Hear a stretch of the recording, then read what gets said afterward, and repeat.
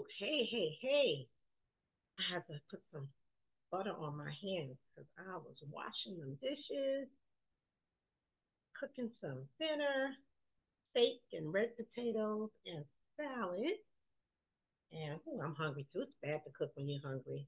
Okay, I'm coming wonderfully made people. I just had to get those hands buttered up. I know I'm looking so ashy on the camera. Ooh, don't look good. I want y'all talking about my hands. Like, she could have put some lotion or something on her hands. Anyway, I'm so glad you are here and you have decided to tune in to Get Your Life Back with Cheryl podcast. And let me tell you, today we have a biggie because a lot of people ask this question: how do I know God is calling me to either greater or to a particular purpose, calling, like ministry or something, or just, again, a purpose or ministry? Either way, how do I know God is calling me? How do I know God is is is preparing me or leading me in a certain direction? And I want to talk about that today. So I'm going to talk about 10 signs that God is calling you, okay? And so, first of all, you'll learn to recognize. I believe that these 10 strategies or these 10 signs is going to help you recognize God's divine calling on your life for show, okay? So, you be able to for show, recognize the sign. Now, understand that it can sometimes be scary to be called to a divine work. It can be challenging. Sometimes it calls you to step outside of your comfort zone, doing something new, because accountability comes with it, responsibility comes with it, and you're like, because sometimes you don't trust yourself. Let's see, I need to do a part two of this video because there's things you can put in place to help you stay accountable and committed to your journey. And it can also be excited to be called. It can be very exciting. And so I don't want you to, you know, negate that part. So, number one, how do you know when God is calling you to do greater or greater purpose? Let's talk about it. Um, Sometimes you get this non-stop, undeniable nudge you feel, or like an inner urge or conviction that you are meant to do something big and great. That's how I felt. I felt like there was greatness on the inside of me, and it was something that God wanted me to do. And it just wrestled in my spirit. It would That feeling would not go away. That belief would not go away. And other people saw it too. And I'm gonna get into that as well. Talking about confirmation. But that feeling, that nudge, it was pushing me to do that. That there's something that God wanted me to do. And it's almost like I felt the hand of God pushing me gently in my back, like that encouraging feel, like, okay, go ahead. That's what I was feeling. The Father directed me towards something. Um, and so again, you get this strong conviction. That feeling don't go away. It's compelling you, and it gets stronger and stronger. And it compels you to decide that you need to explore what this is. And with that, it's like receiving an impression to do something, an impression from the Lord. You begin hearing God even more. And God will speak to you in various ways. But that's one of the ways. It's like through impression, a feeling, or urge to do something. Number two, you experience a supernatural endowment of power when you perform like a particular task, or you start to operate something that you do, a movement, or it could be laying on of hands. It could be prophetic. It could be a word of knowledge that God gives you. It can be through intercessory prayer, or maybe you always find yourself preaching and teaching on a particular issue or matter, or you feel led to do some kind of outreach ministry or connect with a certain people. And again, it won't leave you. That's like I'm gonna talk about that burden that God gives you, a good burden to do a particular thing. Number three, you experience this unexplained passion, enthusiasm that comes over you. It's like a joy. It ignites you from the inside. And it's like when you do it, for example, when I start preaching, or when I feel a word, I say coming, right? Because it's not something you plan. See, normally when you're anointed in a certain area, It's easy for you to do it because you have an anointing to do it. With somebody else who's not gifted or called or anointed in that area, they may have to work at it or do a whole bunch of extra stuff to come up with it. But with you, it's almost like you impregnated with it. That's the best way I can describe it. It's something that just flows out of you. You can't even explain it, right? It's a passion, it's enthusiasm, but it's this anointing. This, it just flows freely out of you. And so that's the difference between a gifting. Now, you can develop gifts, but it's a gift. It was given to you. You didn't make it happen. Now, you can, again, you can enhance the gift, you can strengthen, and you can grow, but it came to you. And so spiritual gifts come from the Lord. You can't make them come. You can believe for God to give them to you and pray, God, fill me. I receive your gift, but you can't make it happen. It's given to you. And the Holy Spirit, the Word of God talks about the Holy Spirit, that the Holy Spirit gives gifts to whom He will and pleases. He, because He is the Spirit of God. He gives gifts to whom He will and pleases. And so know that you can make these things happen. But you can feel that energy that comes over you is a natural passion, and it brings some sense of fulfillment and joy when you operate in this, whatever that gifting is, whatever direction you feel yourself moving at times. It's almost like you can't stop yourself. Like I was getting ready to say, sometimes when I preach, I get so excited, it just flow out of me. And you hear people say, "Oh my God, I feel my help coming on." It's like this extra anointing of power that flows, and you can't. It's like, "Oh my God." That's the best way to describe it. Number four, recognizing or seeing yourself operating in this particular office or position or gifting or purpose, because God could use you in the secular world as well as within the body of Christ. Okay, and most of the time, a lot of times, you can see the consistency of that calling, because no matter where you are, you can feel it on you and tugging on you in the marketplace, in the church. It won't go away. It's with you at all times. There's just a time and season and a place to operate in certain areas and gifting. But then a lot of times you can be endowed with a supernatural anointing to even do perform your secular, your work, your job, right? Like people can have the gift of teaching. We can all learn to teach, but some of us are gifted at teaching. We have a way of reaching people. Now, we all can learn a certain way to break things down. We can learn skills to connect with people and draw people's attention. There are ways you can teach people to teach other people. But when you have a gift to teach, you don't have to try as hard. It just, again, it flows, and you constantly get different, sometimes revelation and things that drop on you while you're teaching, and God will give you examples. We can learn how to give examples, right? We learn that. You learn that in school. You learn that when you go, I guess, to study teaching as well. You learn how to come up with pericopes and stories that people can relate to, right? We all can do that. But then there's a supernatural anointing that can come over you when you teach, that it just come over you. You know what I'm saying? It just flows, and it just keeps coming. And it's almost like you can't stop it. And it's like pictures, images just come, right? It's that thing that you can't explain.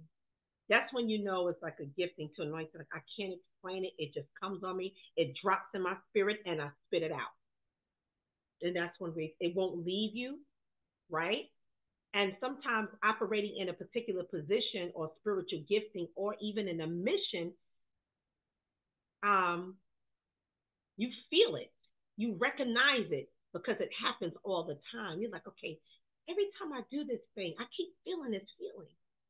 And a lot of times you can also recognize that calling in your dreams and in your visions. I'm telling you, it won't leave you, it stays with you. Number five, sanctification and empowerment. God will set you aside. His word even tells us to sanctify ourselves, but his word also tells us that, he shows how he sanctified us. He said, "Come out from among them and be separate." But there's a time that God will separate you because he's doing a work in you, and he needs your undivided attention. He don't need you to be distracted. And a lot of times we can be distracted. So he will begin to separate you from the crowd and those who are carnal minded because they don't understand the spiritual things of God. The word tells us that light can't, darkness can't comprehend light. The Bible tells us. When you just study the book of Corinthians 1 and 2, it talks about the gifts, administration, the different administration of the gifts and how they operated, have a distinctive flow and movement. But it talks about how um, light can't comprehend the dark. I mean, dark can't comprehend the light. The understanding is not there unless you have that supernatural understanding. God will give you revelation and a supernatural knowledge of something, then the understanding will come. But then you also have to be open to God, okay, for Him to even flow through you. So that happens a lot during sanctification. He sanctified you, He set you apart, set you aside, so you can be attuned to Him and be able to hear Him and know exactly how God is moving through you. He would download things into your spirit. You would get clarity and everything. So during that sanctification, you're spending time in prayer, but He's empowering you through the Word, through His power, and whatever He wants to do to you in that moment. So when He starts using you even more, you'll be able to grow more, and you will also, what's the word I'm looking for? Something that was coming to me. You will flow more in your gifting. It won't come to me. It'll come back to me. But it happens when you're spending that time with God. And so you can't miss that part. That is very crucial to your growth and growing in that purpose and in your calling. Number 6, recurring themes and messages. I talk about this a lot. Some of you guys who follow me have heard me say this. There's like a theme that seems to follow you no matter where you go. It is on you. People see it. There's messages. You notice recurring themes. You notice these signs in your daily life that point you toward a specific direction. These can happen through encounters with people, interesting conversations you start to have. You start meeting peculiar people. You start meeting people who flow in the same gifting and calling that God called you to. Oh my God, it's like He assigned them to your life for a reason because He has to grow and nurture you in that thing. And He does it on purpose. It's not by happenstance. You may think it's like a regular coincidence. Or no, not with God. There is none. It seemingly appears to be a coincidence, but also through dreams and preachments and visions, right? So number 7, divine opportunities start to happen. Divine doors will begin to open up.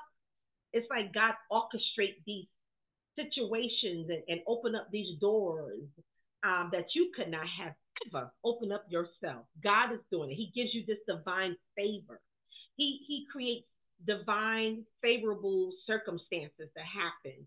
You end up meeting the right people at the right time. You stumble into an opportunity.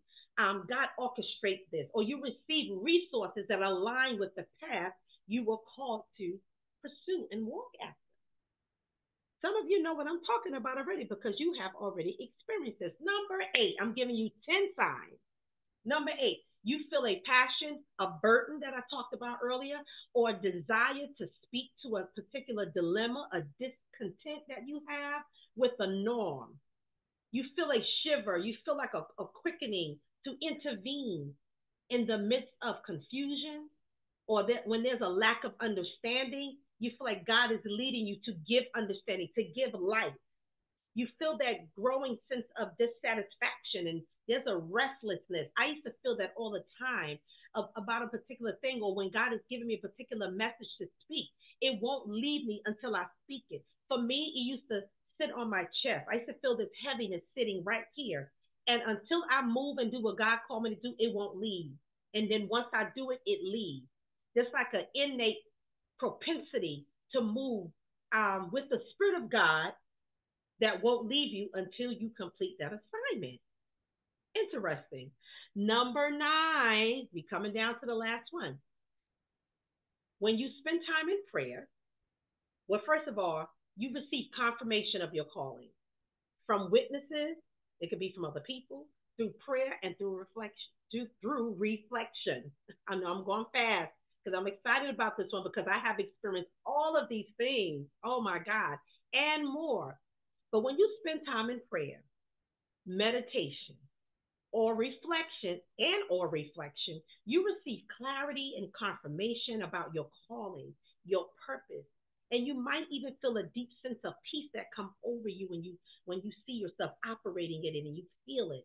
You get this assurance that God gives you. It's like you know that you know that you know that you know. Nobody can convince you otherwise. You have made your calling and election sure. As the Bible says, make your calling and election sure. And these things will help you do that. These steps, these signs, these strategies, um, because God is strategic in the way He does things. You also may feel a deep sense of peace. I said that, right? Assurance, a direction, and that direction reinforces your sense of purpose. It's like, okay, this is definitely what God wants me to do.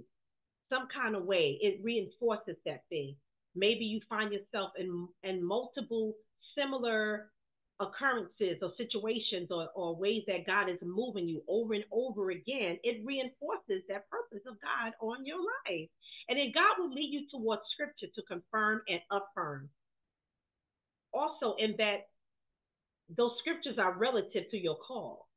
Because I can think of certain people that God wanted me to pay attention to in a particular season.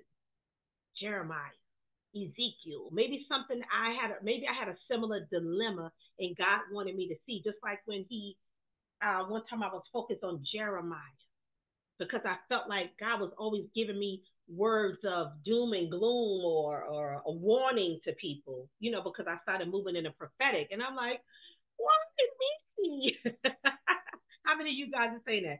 Why me? Why I got to be the bearer of this kind of news, right? But it's to love us, right? We understand when we understand God, the gift and why God give us these gifts. It's to build each other up. It's to edify each other, and it's from a place of love. So thank God for warnings because they come to protect you and let you know ahead of time, so then you can reposition and do what God has wants you to do in that season, right? So He will lead you through His Word, and He will give you examples in His Word. Okay, so you are not by yourself. Number 10, the last one, positive impact and effect that you have on people. You notice your actions, words, or presence positively, how they impact and influence other people in meaningful ways. And people will come back and tell you. They will come back and tell you, and that gives you more confirmation and affirmation.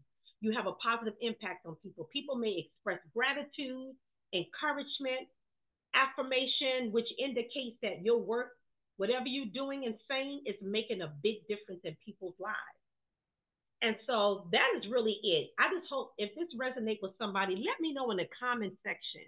Let me know what signs you've seen, you've witnessed, you have experienced in your own life that you need to maybe go back and pay attention to. It may be a time for you to seek further guidance through prayer, reading of God's word, the scripture, seeking counsel from leaders in the faith, trusted mentors, spiritual leaders, so you can embrace that greater purpose that God is calling you to, because it's time for you to fulfill the call and walk that impactful journey with God's plan for your life. You need to do it. I'm telling you right now. So this may be the in season for somebody who's feeling all of these things, or who are starting to experience some of these things that I have named, these 10 different signs that God is calling you to greater, calling you to a particular purpose, to a particular office in ministry, position, or to a movement, a mission. He wants you to operate in a particular way in the marketplace, at work. You have to do, you have to allow God, let's put it that way, allow God to do all that He has to do that work in you, right? Because He will perform it. Okay, he who has, the Bible says, he who has begun a good work inside of you will perform it until the day of Christ. But we have to allow God to do it, because there's a lot of people who miss their calling and gifts, either for disobedience or different things that happen to them. But everybody has a purpose. Everybody has a call to do something. But then there's these spiritual callings that come, especially as believers. And when we receive Christ, He calls us to a work. He does. What is He calling you to? What signs are you seeing? Let's talk about it. Okay, I'm done. I'm finished. Thank you so much for tuning in. please, please, please, please like and subscribe so you can help this channel reach more people by you liking, subscribing, but mainly commenting and watching the whole video. You know, it lets YouTube know, people want to hear this message. We're going to push it out to more people. So that's how you help me to grow this channel, by you engaging. I need to hear your feedback, really, because it can open up more dialogue for more videos in the future. And then I can do more live videos so we can talk about it live in the moment, right? Let's make it happen, people. Thank you, wonderfully made people. I love you. Until next time, you be blessed. All right. Bye bye.